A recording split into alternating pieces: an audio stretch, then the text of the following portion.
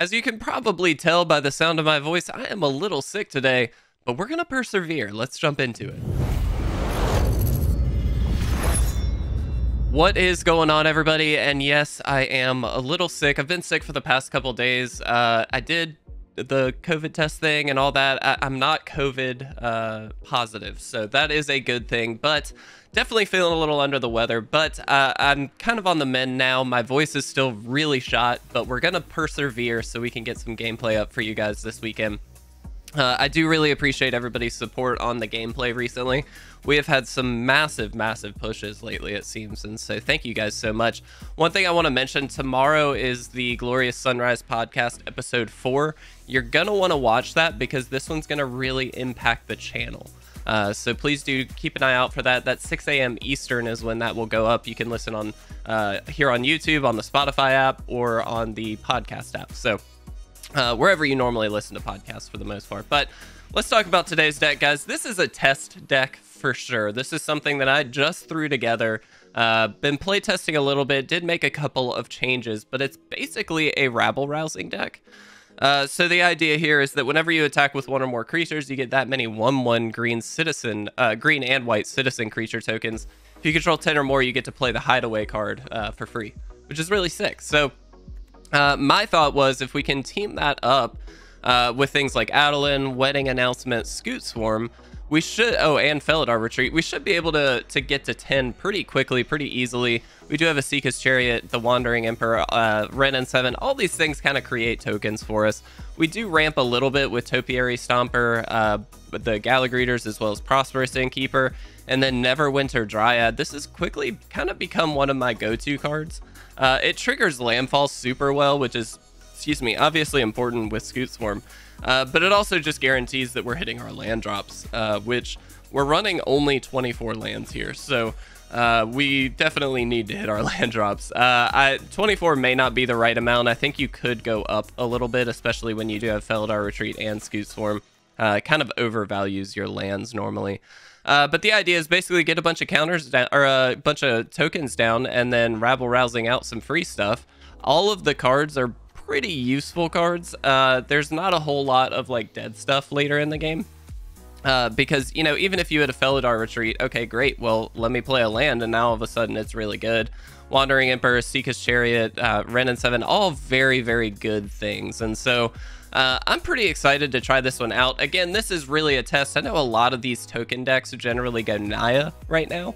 And so I will be testing that out at some point down the line. But today, I thought I would just try my own version of the list with the Selesnya package. So again, probably not going to be as consistent or as good, but I just wanted to see how things go.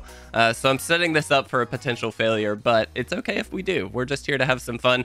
Again, guys, please make sure you watch the podcast tomorrow. It will be a big one. And thank you guys so much for supporting the channel and everything right now. It's been really awesome. Let's jump into some games. Let's see how it goes. All right, guys, here we are for game number 1. And yeah, I mean, this is pretty easy keep. We've got a Neverwinter Dryad that we can throw out there. God, my voice is terrible today. But this will allow us to get that extra land if we so choose. So let's go ahead. Let's attack. I think I'm just going to leave up the Dryad. I'm not going to worry about... we'll probably end up sacking this at the end of the turn, but this just guarantees us that we've got the lands that we need, so that's pretty relevant. Yep, let's go ahead and do this. Okay, so this is then a... Ooh, very good. I'm not going to go that route, though. I am going to go Felidar Retreat. This just has so much value long-term. If we draw any land this upcoming turn, it obviously means we get a 2/2. We can throw then the Wrenn and Seven out. Like, it just gives us a lot of options. That's definitely a frustrating card, no doubt about it, but we'll see what happens. Okay. So how do we want to do this? I think it's this. We'll throw a 2/2 out there. Let's go ahead and play the Wrenn, and I'm just going to minus it. It's just a really big thing that they're going to have a harder time blocking or attacking with or into. Excuse me. Goodness gracious, guys. It's been a couple days since I recorded because I haven't been feeling well. So here we are. All right. So let's see what they want to do. This is pretty solid start, honestly. I'm pretty happy with this. So they can certainly attack here, which is good, but I honestly think I just block. Not really interested in losing the Wrenn. If they do have a Vanishing Burst, that's going to suck, but they are going to have to use it. And between that and Felidar Retreat, they probably don't have great options. Wow, they just play Meat Hook for 0. Okay, yeah, that makes sense. All right, so let's go ahead, grab a couple lands here. That's pretty good. All right, so let's be smart. Let's do this. Let's do this. And then let's do this. I'm going to throw some tokens out. And then we actually just get to play a Neverwinter Dryad too. I guess we should have done it with the Neverwinter Dryad first. So technically we would have had that option. But I mean, again, the rebuild here is quite good. Kind of sucks for them that they didn't use the Meat Hook Massacre this turn. They could have swept for 2. Maybe they still can. I have no idea. If they can, that's really good. But it looks like they're not. All right, sick. I think we just continue plussing with the Wrenn. I'm not gonna... I mean, we could go really crazy and do some ridiculous stuff, but I just don't think we need to. We could... we could do some really broken stuff this turn. Do we want to? Kind of. I'm gonna play the second Wrenn. All right, hear me out here. Okay.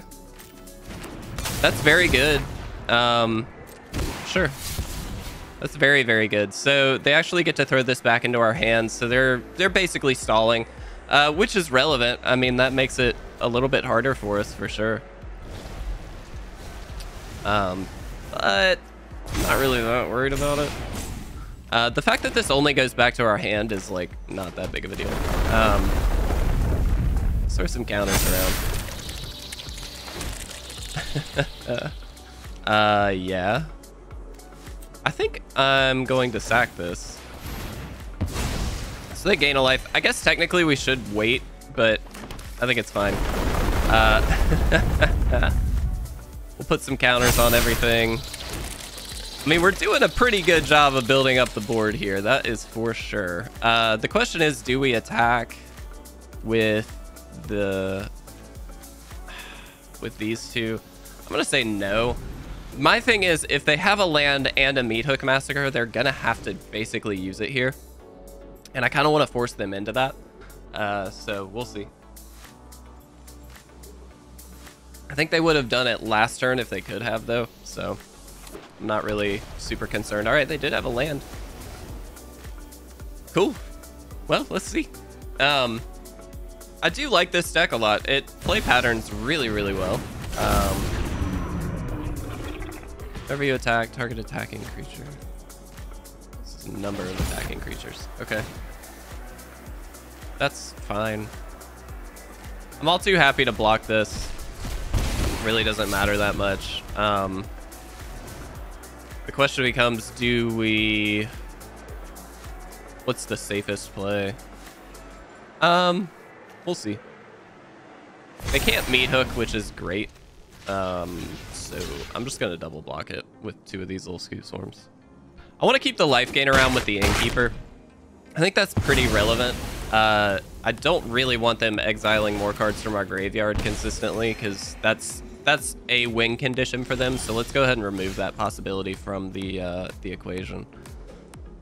All right, so they don't have enough mana left open for basically anything that important. So let's minus.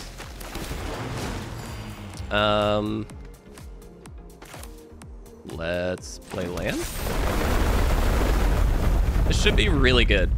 We should be able to win this turn, or at least get very, very close. We may not just 100% win, but we should be able to get there. Let's go ahead and Wrenn. We'll definitely keep this one. Let's throw a couple lands onto the battlefield. Gives us 2 more. This is sick. This deck is really fun. I don't think every game would ever work out. Wow, that's loud. Would ever work out this way. but this is really, really fun. Yeah, and we just gain a crap load of life, which is pretty solid.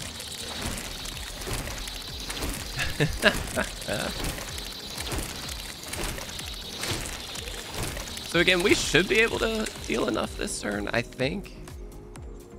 I don't know, we'll see. I'm just gonna attack with all and force the issue. These all have vigilance as well, which is pretty sick. We're at 56 life. We also have a Wandering Emperor available like at any time, so this is pretty good. Cool. No? I'm wondering if they're doing the math or if they're just all right, cool. Just gonna kill everything and deal. All right, get him down to 4. That's pretty good.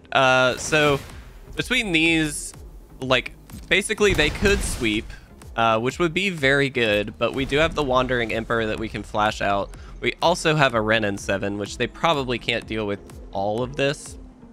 They could probably deal with the creatures, but I doubt they can deal with the Wrenn.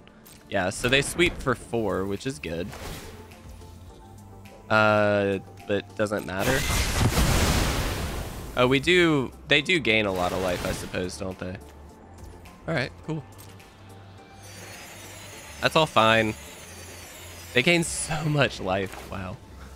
All right, 6. So I'm just gonna throw the Wandering Emperor out. Let's throw a 2/2 with Vigilance out. It's gonna gain us a life. That's pretty good. Let's plus up. I think plussing is the right call. We really haven't gotten to use the the Rabble Rousing, have we? All right, let's bolster up the board here, people. I'm gonna go ahead and do this just for the sake of why not. All right, another land, that's fine. Let's go ahead and,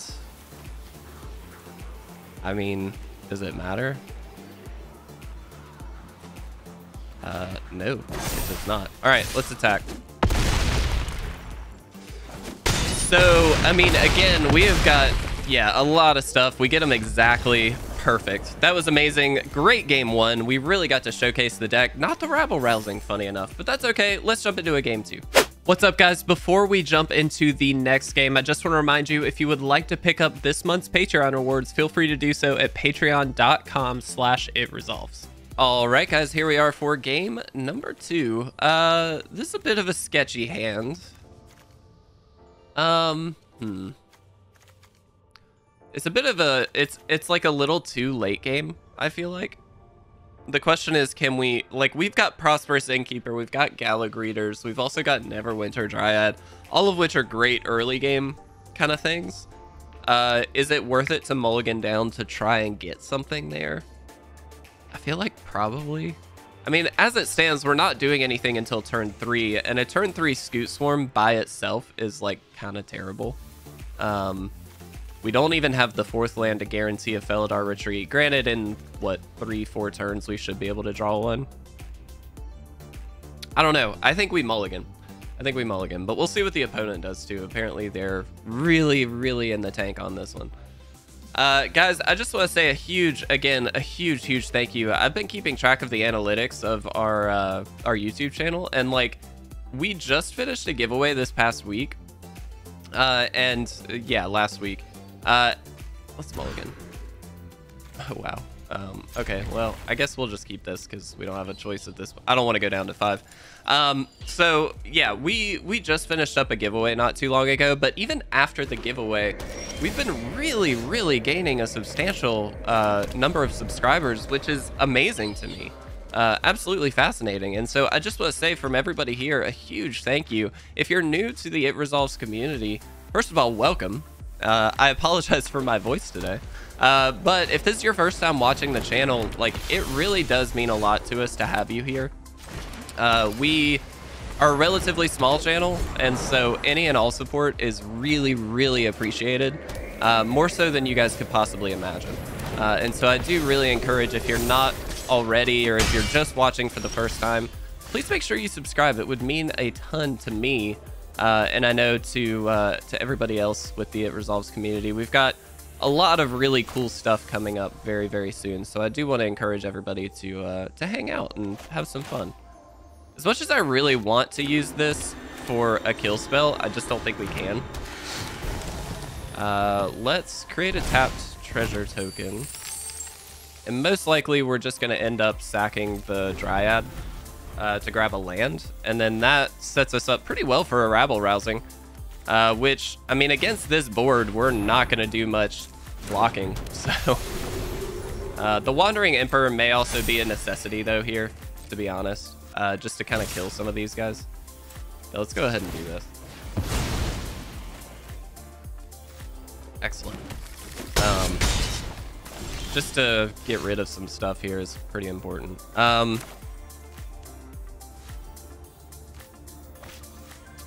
So what do we do? What do we do?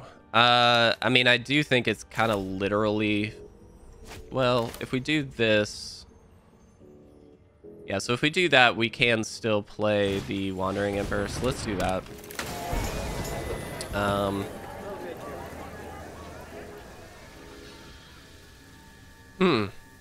I guess we'll do the trapped treasure token. I'm not really sure what the right call there is, to be honest. I think we just pass. We can flash this out in response to their next angel, which I imagine they're going to have an angel. Yeah, so let's go ahead and do this. This does get them to their life total that they need, though. Oh, this is stupid. Why did I do this?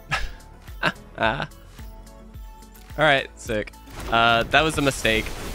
Definitely a mistake. What we should have done is waited, but that's okay. So now they attack. We do get to activate, I believe, in response to kill a Righteous Valkyrie, which is relevant. Yeah, definite misplay on my end, though. That's okay. I'm sick. I have an excuse. What's your excuse? All right. They're just going to attack us. Wow. All right, so we definitely just exile one of these. That's going to diminish the amount of life that we lose very much, but we're still pretty dead. Yeah, so I think we do this to cash this in. Gonna gain some life there. So we can do that, play land, or we can Rabble Rousing. Doesn't seem as good. Let's do this. I don't know. I have no clue if this is the right call or not. Probably not, but that's fine. We get to pull off all of these, which is pretty good. 6, 7, 8, 9, 10, 11, 12, 13. So we're just dead, right? They have, yeah, they have plenty to kill us. All right, I'm just gonna concede here, guys. Let's jump into a game 3. Let's see if we can get another win. All right, guys, here we are for our next game. And yeah, I actually do think we keep this. Despite not having white mana, the Prosperous Innkeeper plus Gala Greeters kind of solves that problem for us. The wedding announcement is also really, really good as early as possible. So I'm feeling okay about this hand. It's not great. Could definitely use a little bit more, but we'll see. Oh, okay, sick. I'm gonna go Gala Greeters. We have the land to guarantee the wedding announcement comes down next turn, so like this is pretty straightforward. Possible, yeah, it looks like this is gonna be a very annoying matchup for us, but it's okay. Not gonna attack. Get that. Let's see, 1, 2, 3, 4, 5 mana available. Nah, I'm actually going to go for the +1/+1. Here's the thing. The way we outpace this deck, at least in practice, is to just try and buff up the Gala Greeters enough, along with the wedding announcement and just the counters, to get to a point where it's like, okay, you basically can trade with anything that they're putting out there. This also punishes a hand where they just kept a Kami of Transience without a rune of any kind. That solves their problem most likely, though, so they should be okay here. Yeah, they get a lot of damage off with this. That's fine. We just take 4. Nothing too crazy there. No, the land is good. So we can do this. I think we wait on the Scute. right?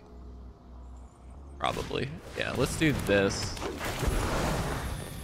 Let's do the 1/1. Again, just trying to basically stave off as much as we possibly can. Let's gain a couple life, and let's throw 1/1 here. I'm not gonna attack here.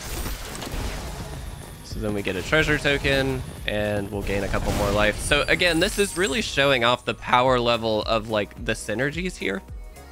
With the Gala Greeters as well as the Innkeepers, we're gaining a lot of life back. And so in the early turns of the game, especially against... Oh. All right. We did it. Well, I was going to say, in the early turns of the game, we can kind of set up, and then against a deck like the Naya Runes deck or the Selesnya Runes deck, it's pretty easy to just outpace. Granted, the Kami of Transience can do the same, so we just have to balance that, but that worked out really well. I think we got time for one more game. Let's see if we can do it. All right, guys, here we are for our fourth game. We're 2-1 right now. This is, I think, an easy keep. We've got a turn 2 Innkeeper, technically a turn 3 Esika's Chariot if we want it. Alternatively, we can go Topiary Stomper, but actually really like this hand. The Topiary Stomper works so well with Scute Swarm as well. If you can get Scute Swarm out first, obviously it's very good. So let's go ahead, cave. We'll Prosperous Innkeeper. We also get to... The Boseiju is so important in a lot of matchups right now. In particular, obviously, the Runes deck, but it's very good against a lot of stuff. Like, it kills Restorations, it kills, I don't know, just tons of things.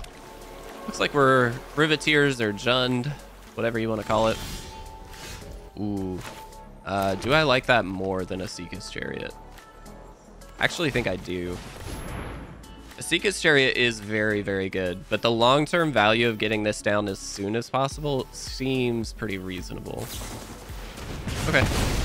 That's honestly kind of okay. Like, yeah, we lose out on a little bit of life gain value there, but if they're dealing 3 damage to kill a 1/1... Oh.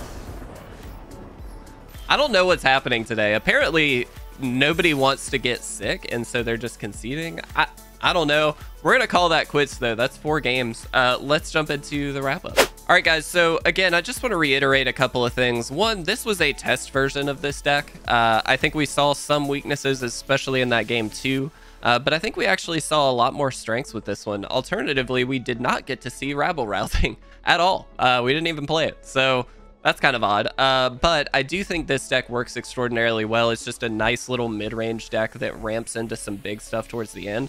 But truthfully, it's not even that it's big stuff. It just takes advantage of the landfall mechanic really well between Scute Swarm as well as Felidar Retreat, to the point where you're basically just building up, you know, as much value as you can. Some cards I would consider including if you're sticking with the Selesnya thing. Ashaya seems very good, just because obviously everything becomes a land, all your creatures, so you really get to take advantage of that. Some other things like Storm the Festival are never a bad option.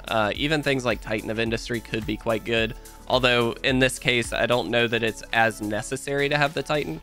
I do think it's a very good card, but Storm the Festival seems a little more likely. Regardless, this is an amazing deck. I really enjoyed it. We did get 3 wins, although some of those were a little questionable. Regardless, though, we did okay with it, so I'm actually pretty happy with this. I think I would continue to kind of tech it out and work with it a little bit, but I hope you guys will take some opportunity to do that as well. So thank you guys so much for watching. Again, I apologize. My voices are really shot right now, but we're going to continue on and hopefully push through.